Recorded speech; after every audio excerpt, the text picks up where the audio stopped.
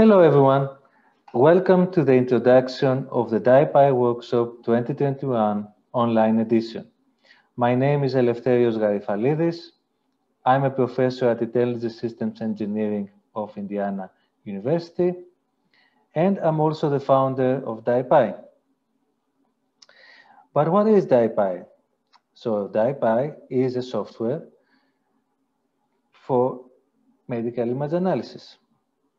It is also a library for the analysis of diffusion MRI data and other structural datasets.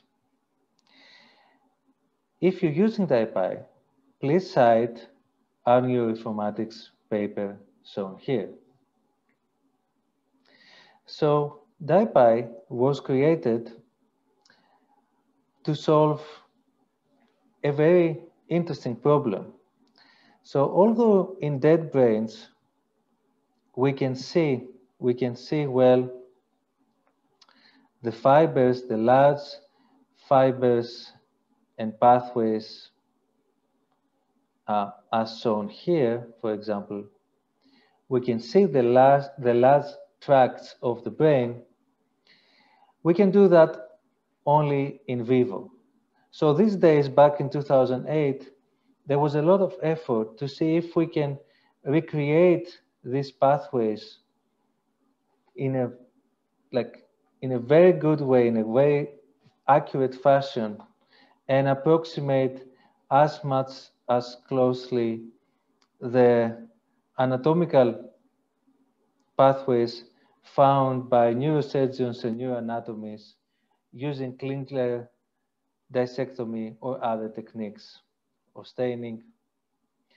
And the question is, can you do that really accurately computationally with computational methods? So then MRI provides datasets that can be used. And this was shown very well from Basser's work. But while looking at this, taking datasets from MRI scanners and looking and trying to understand how diffusion MRI works, I realized very quickly that this is a very, very hard problem. So just a simple pipeline requires to take the 4D raw data, then do some voxel reconstruction as shown here. And then after that, you have to combine information along the voxels and build tractographies and tractograms representing and approximating the underlying anatomy of the connectivity of the brain. And then you have to, for example, do some tractometry analysis, which requires some segmentations of the tractograms, and do also statistical analysis. None of these problems is trivial. And many of these were open, and still some of these problems are open until today. So how to resolve, for example, low angles of crossing fibers? How to reduce false positives in tractography? How to segment accurately the bundles of the tractograms? Which metric to use? All these hard to solve open problems. So people were claiming that it's going to be our lab solving this problem, and we're going to have the perfect solution. And I realized that that's not going to happen. The problem of reconstructing the pathways of the brain is harder than people think. And then this is where I created, let me remove these arrows. This is where I created DIPY.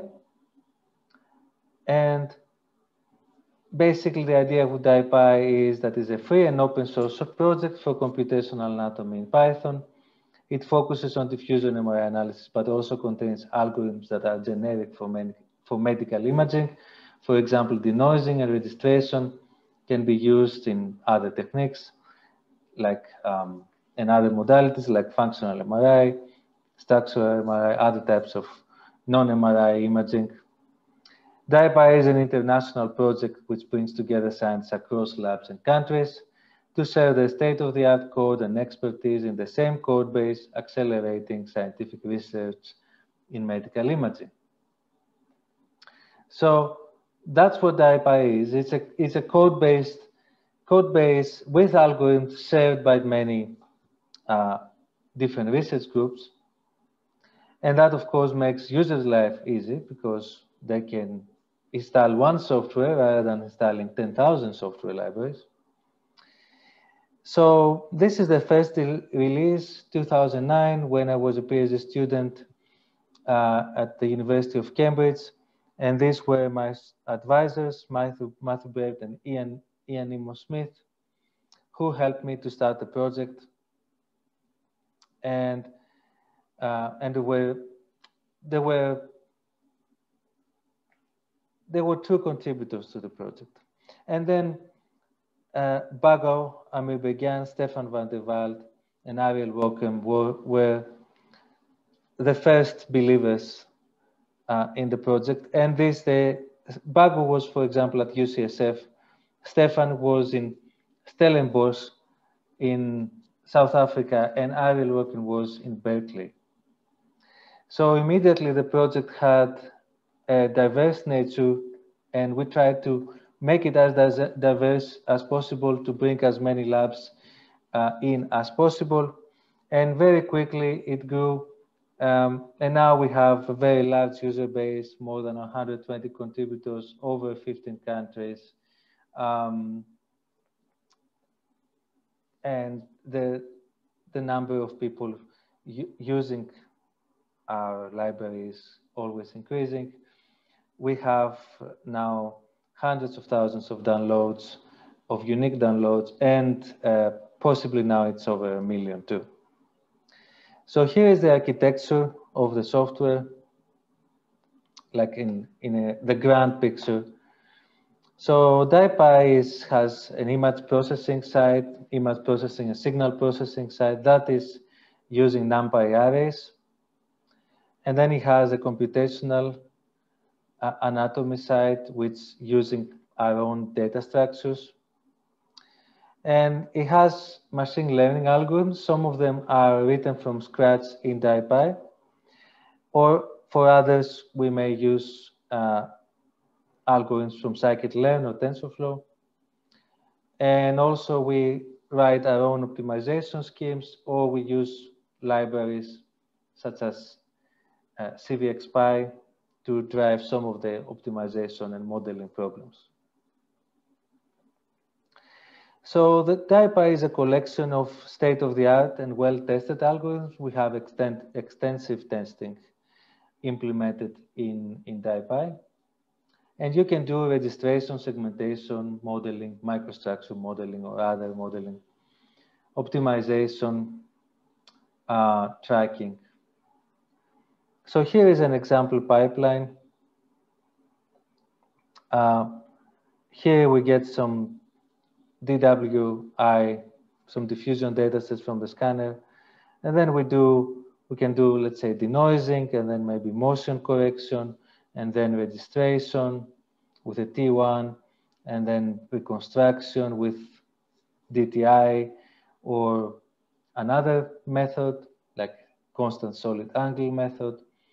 You can do tracking, tractometry, and then in each of these steps, you need to do the data analysis, but also visualize and inspect. So all these steps are provided by DIPY. Now I have to explain something here, that DIPY is not a pipeline. There are it's more like a library of algorithms. There are other software projects like NiPipe, like QSI Prep, that are dealing with running DIPY together with other software.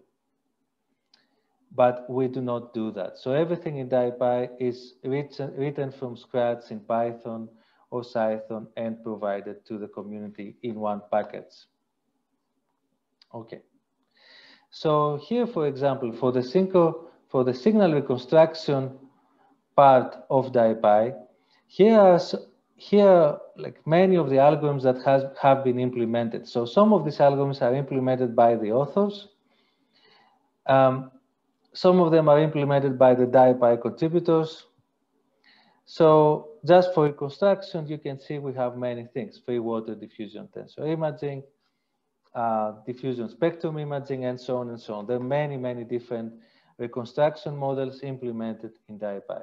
And that's only in relation to signal reconstruction. In each one of the analysis needs, like for example, denoising, we have multiple methods provided. Tracking, multiple methods provided. So here are some installation instructions. To install DIPY is super easy, especially if you are familiar with scientific Python. You just go to Anaconda, download the Anaconda that already includes some of the packages like NumPy and scikit-learn and so on. And then you open an Anaconda prompt in Windows or a terminal in Linux or Mac. And then what you do, you just go to the terminal and say pip install DIPY, and that provides the library with all the basic modeling analysis capabilities. And after that, you go and do pip install Fury to get also the visualization, the 3D visualization capabilities. So the installation should be trivial. You shouldn't have any problems installing DIPY. Now, if you want to contribute to DIPY, this is slightly, it needs a bit more work. You have to clone the project from our GitHub repository, and you have to change a bit the way you call pip install if you want to have it installed locally in your folders. So that is done by pip install --user -e dot. All right. So this is only for people who want to contribute to DIPY. Here are some important links. The main website is at dipy.org. An interactive chat room that you can ask questions is available in Gitter, DIPY, gitter.im dipy.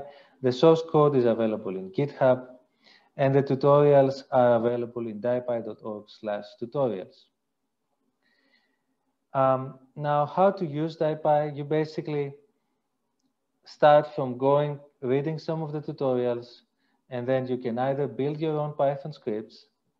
For example, you can download one tutorial and do python quickstart.py to run it, or run it through IPython. Or you can use a Jupyter notebook, like a Jupyter notebook. Every tutorial has a Jupyter notebook version. Jupyter notebook quickstart.ipython NB. Or you can run our interfaces, our command line interfaces, dipy_info -h, for example, will provide you the help for this command line called dipy_info.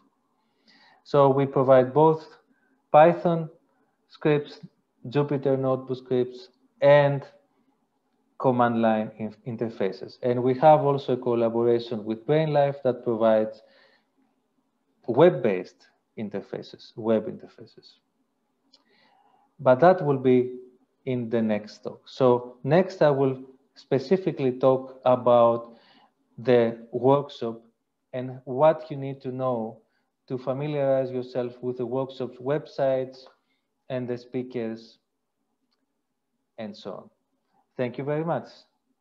See you in the next video.